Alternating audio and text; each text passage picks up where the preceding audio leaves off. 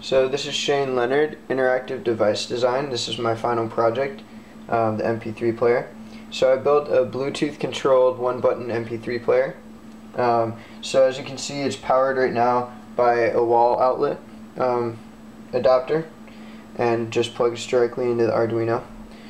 So right now it's paused, and it has the song title on the LCD. So to play the music and pause the music, you just click the rotary encoder. So right now it's pulsing, indicating that it's playing music. So there's an audio jack here that we can connect to speakers. And then this controls the volume as well. So we can turn up the volume,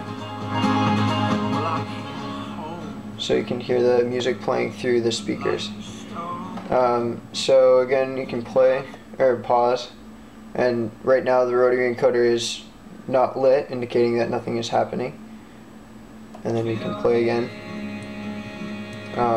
To skip, change songs, you pause and twist.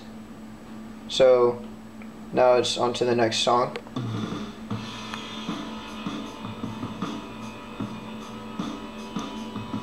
So that's the basic functionality, and now there's some more advanced features.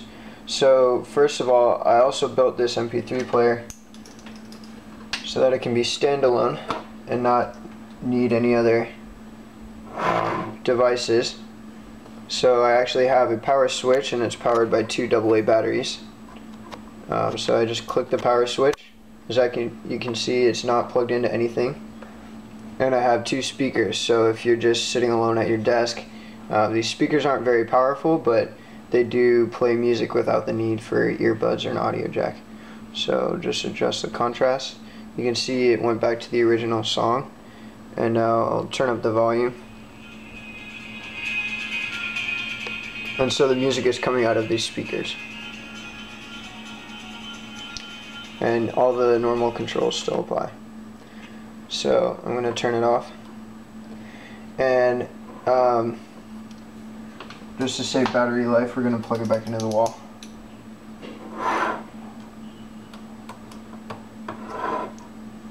So part of the design constraints that I put on this project was I wanted this MP3 player to be able to be controlled in a variety of different ways, especially if I was going to have this controlling a speaker system in my house.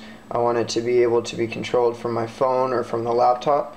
So I have a Bluetooth module inside. You can see the blinking light. And so this Bluetooth module takes commands and it reads to the serial port of the Arduino.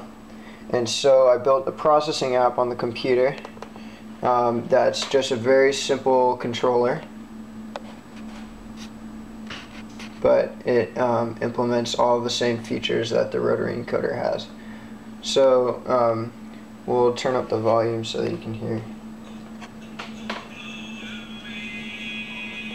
So right now it's just playing normally, and I can click the pause button in the app. It's not connected to the computer, but it controls regardless.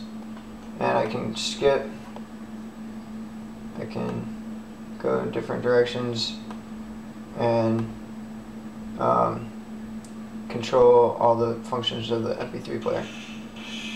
Also, this pulsing can be controlled so that it pulses at the beat of the music. So all you do is just click on somewhere in the screen along with the beat, and it'll adjust the pulse. So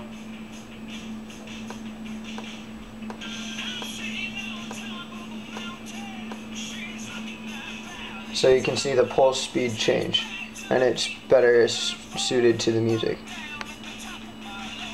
I'm going to implement different features in software so that this can be a cooler visualization for the music. So that's the computer. I can also control this from my phone by connecting to Bluetooth and just writing directly to the serial port. So here's my Android phone. I have just a simple terminal app that will connect.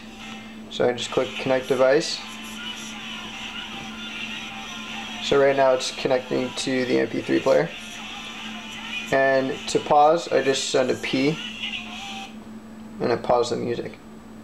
To play again, you just send another P.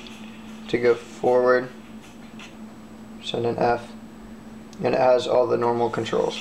So in my house, I could just have this controlling my speaker system downstairs while I'm upstairs working on stuff, and just not have to go downstairs and mess with things.